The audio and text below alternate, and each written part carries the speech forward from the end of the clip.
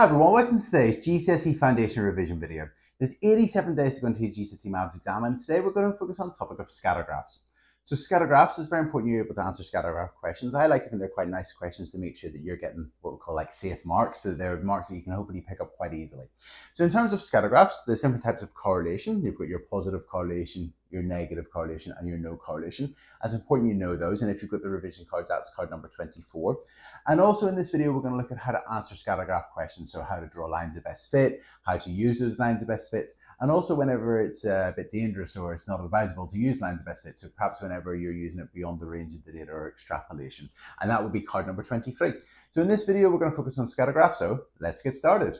Hi everyone, today we're going to be looking at scatter graphs. So we're going to look at how to plot points on scatter graphs, we're going to look at correlation, lines of best fit, how to use lines of best fit, and also when we have to be careful with using lines of best fit. So here we've got a scatter graph below, and it shows the cost of some plumbing jobs, 10 plumbing jobs, and we've got some points. So for instance, this point, the job lasts half an hour, 0.5 hours, and costs £90. This job over here, it lasts 5 hours and costs £240. This point here, it's a 2-hour job and costs £150, and so on. Now, sometimes in a GCSE question, you might be asked to plot some points. So they might say the next job, the 11th job, lasts for 3 hours and costs £180. So you go across the 3 hours and you plot a point at £180, and so on. So you might need to be able to plot points on scatter graphs. I'd highly recommend looking at the practice questions and having a look at some questions where you have to plot points on scatter graphs. Okay, so that's how to plot points on scatter graphs. Just plot the points. Now let's look at correlation. So in terms of correlation, we've got positive correlation. So that's as one value goes up, another value goes up. So for instance, perhaps something like temperature and ice cream sales. As the temperature goes up, you'd expect more ice creams to be sold. So you'd expect a positive correlation. Okay, next we've got negative correlation. So that means as one value goes up, the other one comes down. So for instance, perhaps something such as the temperature and jumpers sold. As the temperature increases, you'd expect less jumpers to be sold. So something like that.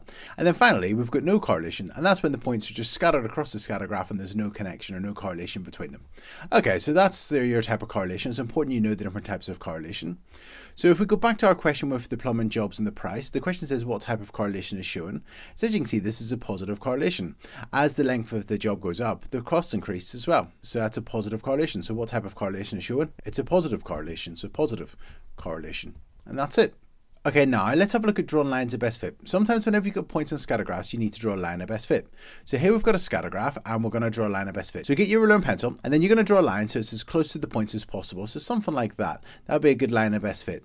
Now I haven't actually changed the line of best fit due to this point. I think this is an outlier. So I'm not going to sort of start bringing the line up this way. I'm just going to draw the line for as close to these points as possible. So that's my line of best fit. Now one thing to note is that obviously people's lines of best fits may be a little bit different in terms of if I drew a line of best fit and you drew a line of best fit, it may be slightly different. And whenever it comes to your GCSE Maths exam, in terms of that line of best fit, they allow you to have different lines of best fit. So they're not looking for one exact line. They, as long as you're between a sort of a certain region in terms of your graph, they're going to accept that. So that's the line of best fit. Okay, the next part. Our next part says estimate the cost of a job that lasts 2.5 hours. So here's our line of best fit, and I want you to consider now how you might use this line of best fit to estimate the cost of a job that lasts 2.5 hours.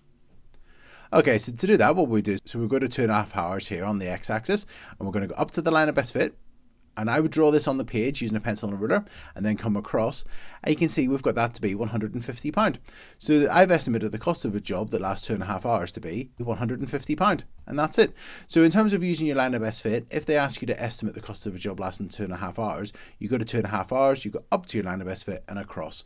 Now obviously again with the line of best fit, you might have a slightly different answer to somebody else. But whenever it comes to marking it, as long as you've drawn a line of best fit and you've drawn up and across, they'll accept that as long as it's, close enough. If your line of best fit was going up that way and you've gone up and across, then they wouldn't accept it. But as long as you've done a decent line of best fit and you go up and across, you'll be fine. Okay, next part. Our next part says estimate the duration of a job costs them £180. So in other words, how long should a job that costs £180 last? So I want you to think in terms of your line of best fit, how you might use your line of best fit to estimate the duration of a job that costs £180. Okay, so again, you would get your ruler and pencil, and this time you're going to go to £180 and you're going to go across to the line of best fit and you're going to come down. And as you can see, we're in the middle of 3 and 4, so that's 3.5 hours. So how long should a job that costs £180 last? That'd be 3.5 hours. So 3.5 hours. And that's it. So our estimate for the duration of a job that costs £180 would be 3.5 hours. And that's it. Okay, let's have a look at our next part. So our next part is to look at a thing called outliers. So here we've got our scatter graph again with those plumbing jobs and the prices, and the question says circle the outlier. So if you're asked to find an outlier, you just look at the points and look for any obvious points that are away from the rest of the points. Now this point's obviously an outlier if we consider it. It's only an hour long in terms of the job, but the price is almost £240. And that's just one thing I want to point out. How much would this job be exactly?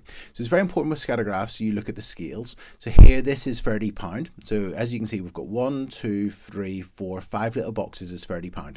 So 30 divided by 5 is 6. So each of the little boxes is £6.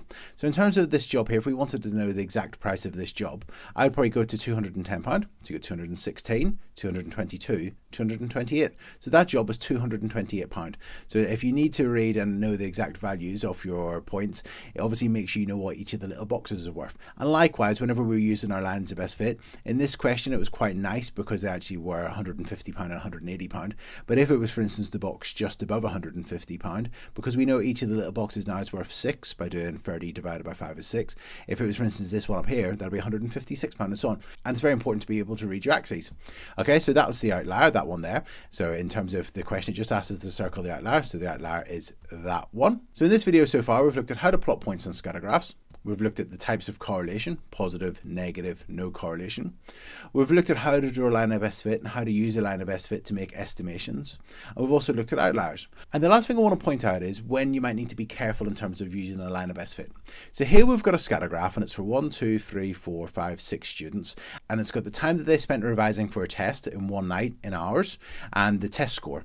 So for instance, this student here, they studied for half an hour that night and they got 20% in the test.